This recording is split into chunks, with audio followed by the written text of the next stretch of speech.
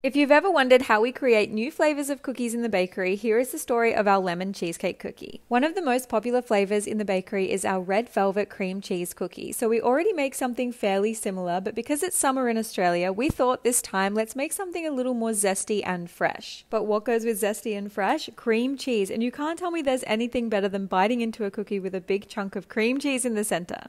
Our first issue was making sure that the dough tasted lemony enough. It actually took a lot of lemons and lemon zest to make sure that it tasted really nicely of lemon. But because we decided that wasn't enough, we also whipped the cream cheese with lemon curd just to make sure that it had that nice lemon cheesecake flavor. Then we decided to use our 20-gram scoop for the cream cheese flavor and then wrap it with 130 grams of cookie dough. Then it was time for the fun part, which is of course to bake them and test them and make sure that they're just as delicious as they look. And at this point we thought it would be cute to put some cream cheese on top with lemon curd in the center, but then we realized it kind of looks like a fried egg. But here's a look at the final product of our new summer special.